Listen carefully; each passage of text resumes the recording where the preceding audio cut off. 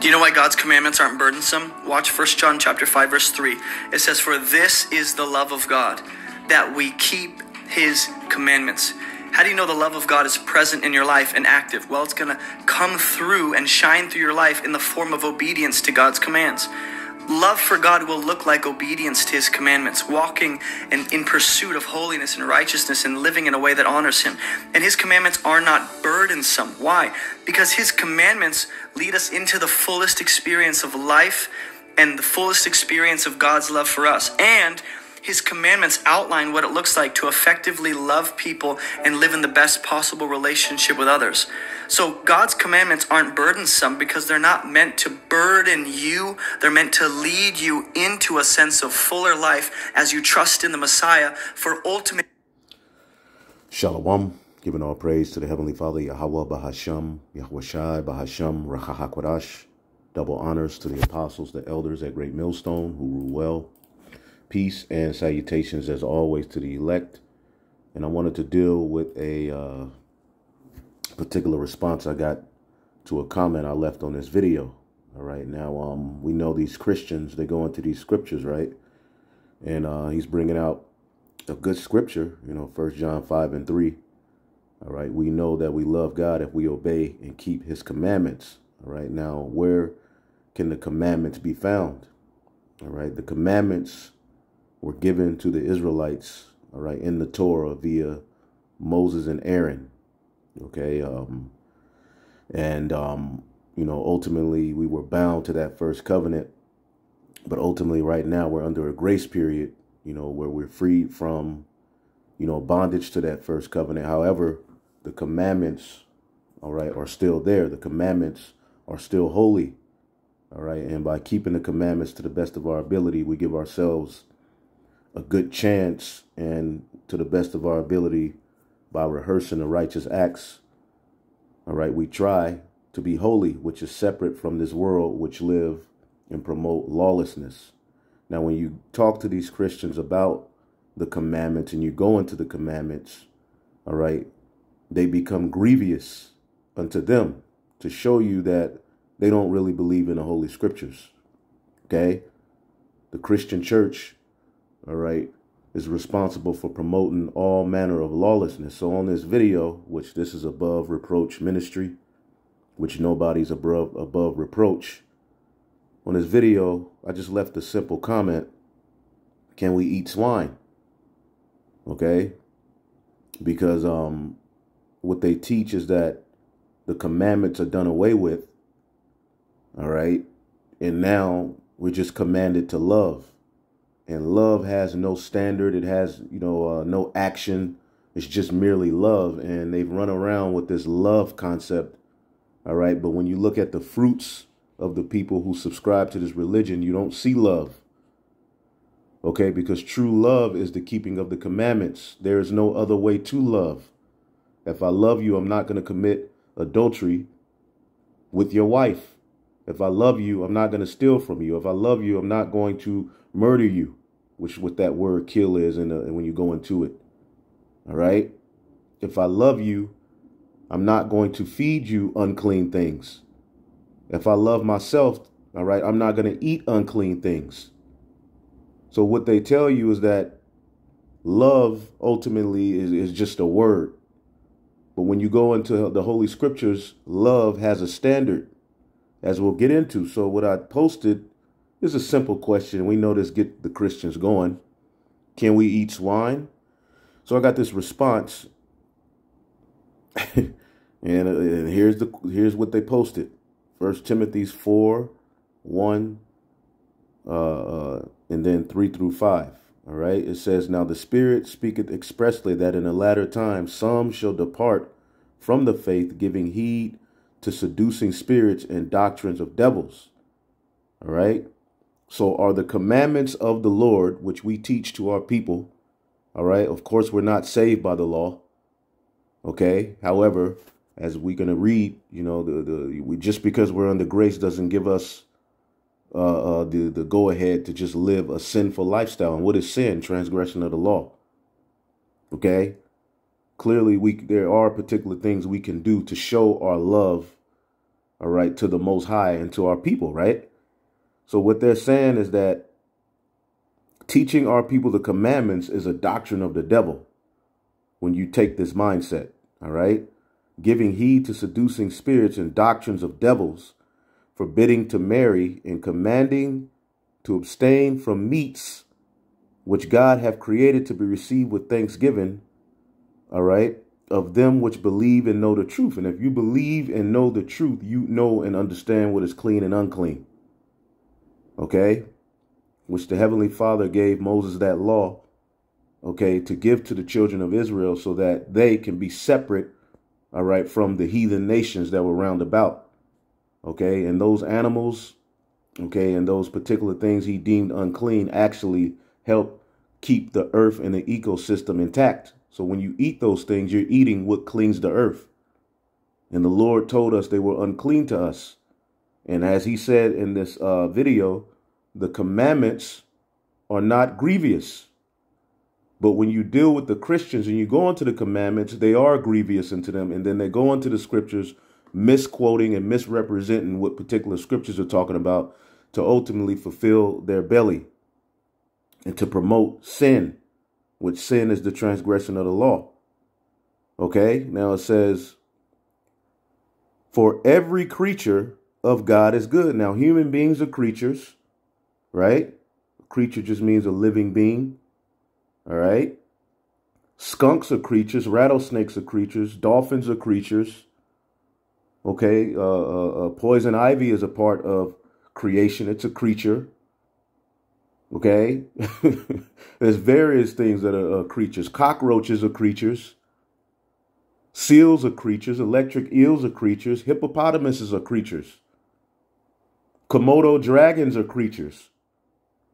So now they're teaching you that every creature, this is what they think the scripture is saying, every creature of God is good and nothing to be refused.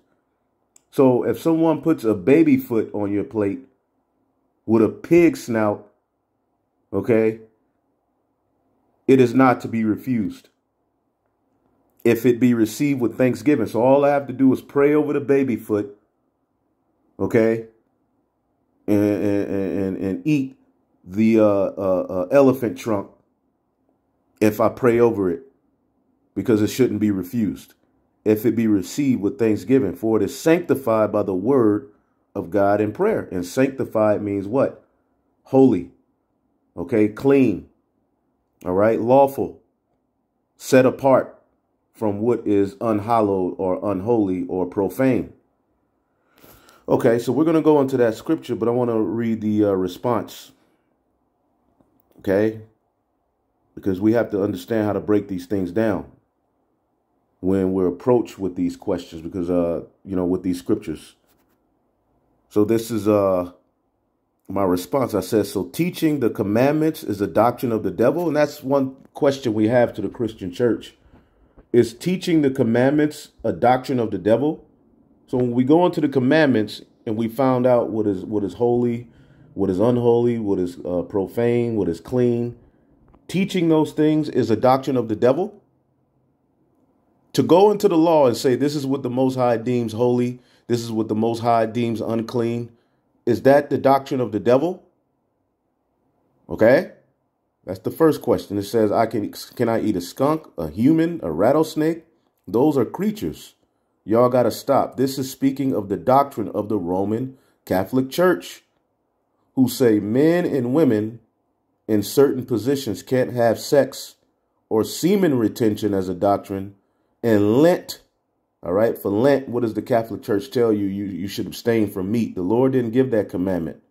You can't command people to be a vegan or not to eat meat, which you have those particular doctrines running around. Okay, those are the doctrines of the devils. All right, now let's go to the scripture real quick, and then we'll go back to that on how to break this down. This is 1 Timothy 4:1. Now the Spirit speaketh expressly that in the latter days or times, some shall depart from the faith,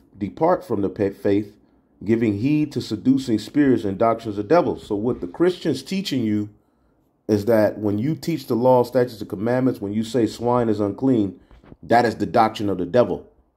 That is absolutely absurd. Speaking lies and hypocrisy, having their conscience seared with a hot iron. Okay? Forbidding to marry.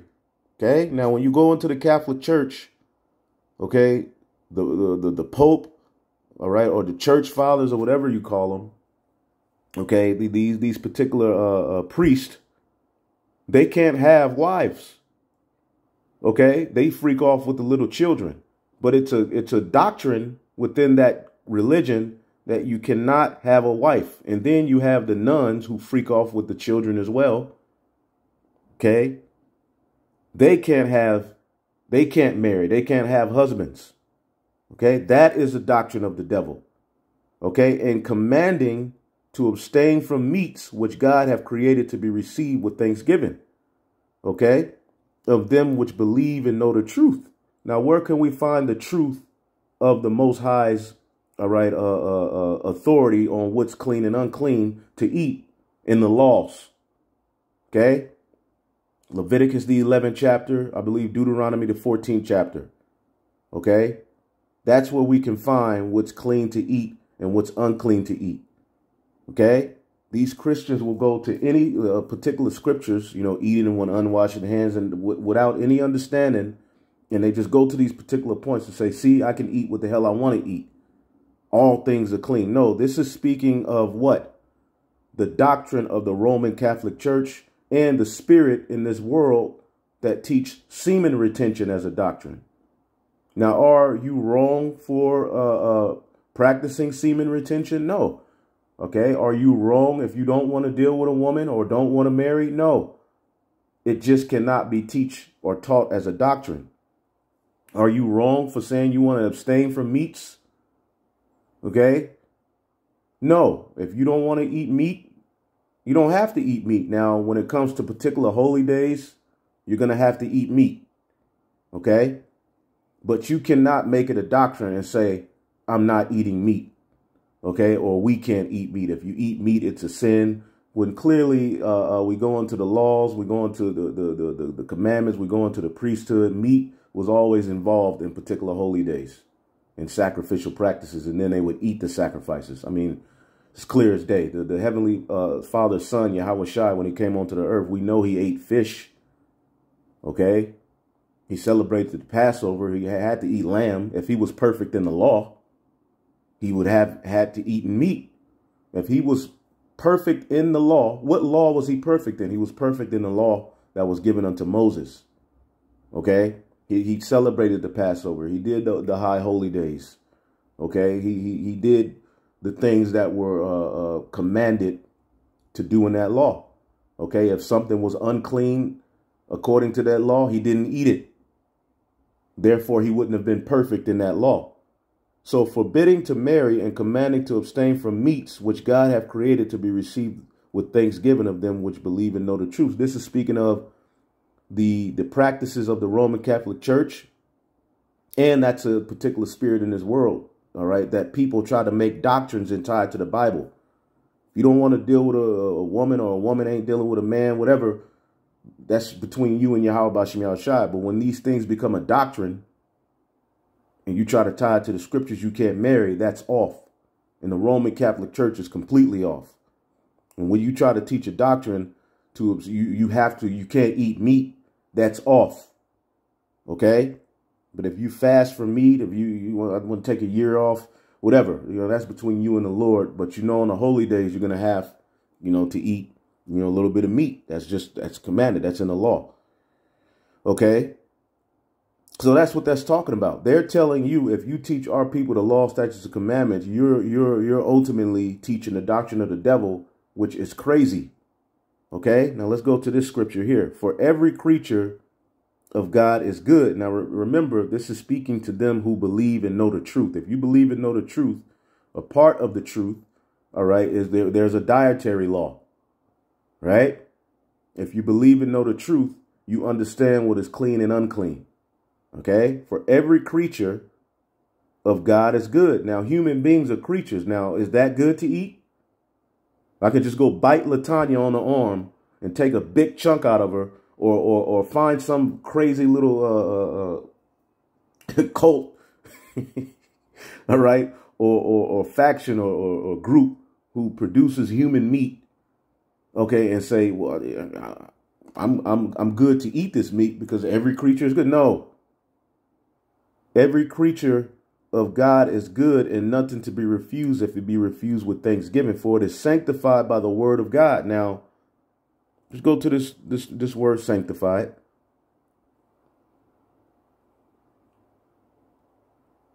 Sanctified, hagiadzo, to render or to acknowledge, all right, or to be venerable, or hallow, to separate from profane things and dedicate it to God. So how can we find out what is holy and profane? We go into the laws, which the law is holy. Romans chapter 7 and 12. Consecrated things to God, dedicated people to God, to purify, to cleanse externally, to purify by expiation, free from guilt of sin. What is sin? 1 John 3 and 4. Sin is the transgression of the law. Okay? To purify internally by renewing the soul, to sanctify, to be holy, hallowed. Okay? So the word of God can be found where? The volume of the book. Okay? So there are particular meats that are sanctified by the word of God. And where can we find those things that are sanctified and good to eat by the word of God?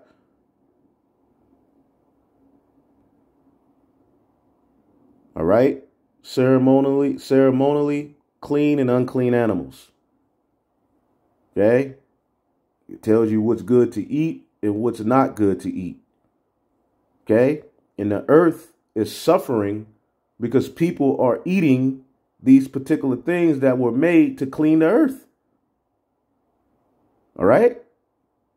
So that's the breakdown, okay, of what this is talking about. Okay?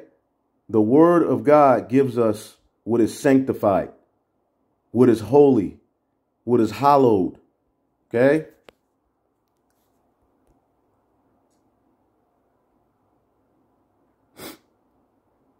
Like the Sabbath day is hallowed. It's set apart. Okay? Hallowed means what? Let's go to the scripture. Let's see if we can find Exodus 20 and 11. For in 6 days the Lord have made heaven and earth and the sea and all that is in me, rested on the seventh day, whereof the Lord have blessed the Sabbath day and hallowed it. So when you go to this scripture, you go to this word hallowed,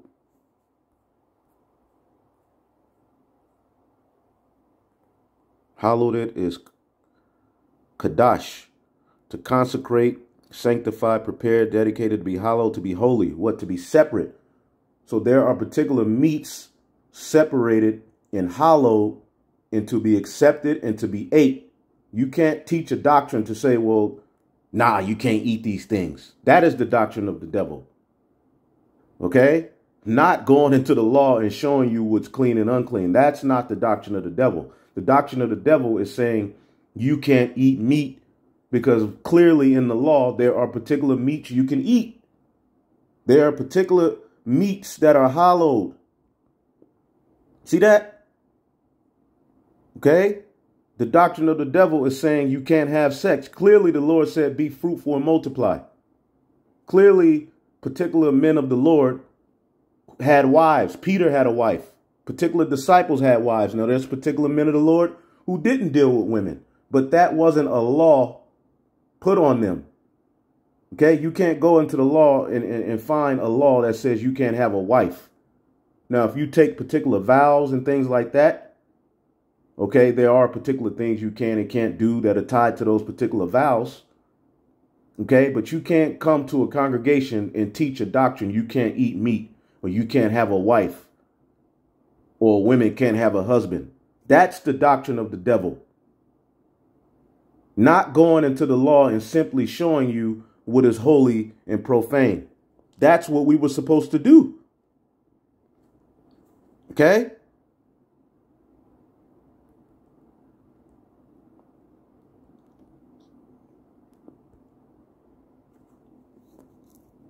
Leviticus 10 and 10, and that ye may put difference between holy and unholy, and clean and unclean. See if we can get some precepts here. And that ye may teach the children of Israel all the statutes which the Lord hath spoken unto him by the hand of Moses.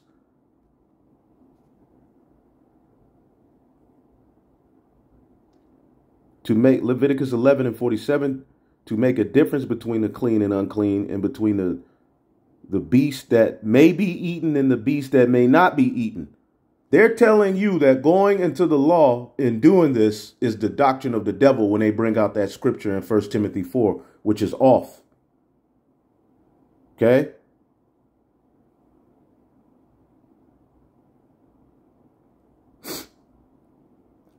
Ezekiel 44 and 23, and that they may teach my people the difference between the holy and profane, and cause them to discern between the unclean and clean. That's not the doctrine of the devil. So I just wanted to break that down. So, I know we went over this a few times, but the Spirit just compelled me to do this lesson, man. Okay, what's sanctified by the word of God is where we can go into the Holy Scriptures and find out what's holy and acceptable to eat and do. Clearly, the scriptures say be fruitful and multiply, right? So sex is not a wicked act.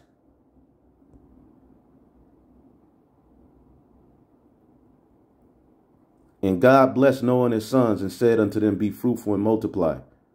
Clearly in the law, all right, a man could have a wife or wives. Okay, that's in the law. Okay, clearly Jacob had wives. Clearly men and women have gotten together who were great and very important to our nation and had sex. We can't teach a doctrine that you must retain your semen. Okay, now is it wise in particular situations? Okay, not to deal with these women? Absolutely. Okay, but I can't make that a doctrine. So I just wanted to deal with that. Okay, as the scriptures say, children are the reward of the womb, man. Okay, clearly there's particular people in the latter days that are going to what?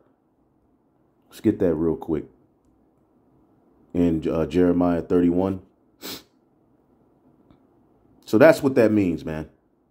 Jeremiah 31 and 7. For thus saith the Lord God, sing with gladness for Jacob and shout among the chief nations. Publish ye. All right. Praise ye and say, O Lord, save thy people, the remnant of Israel. Behold, I will bring them from the north country and gather them. All right, and we're in the northwestern hemisphere right now, and gather them from the coast of the earth, and with them the blind and the lame and the woman with child, and her that travaileth with child together, and a great company shall return. How are they going to have those children in their wombs? How? Because they're going to have sex with a man. Okay, it's not a wicked act to have sex. It's not a wicked act to eat meat. Those are the doctrines of the devils that are spoken of in 1 Timothy, the 4th chapter. Not going into the law and showing you what is clean and unclean, man. So I just wanted to go into that, man. Shalom.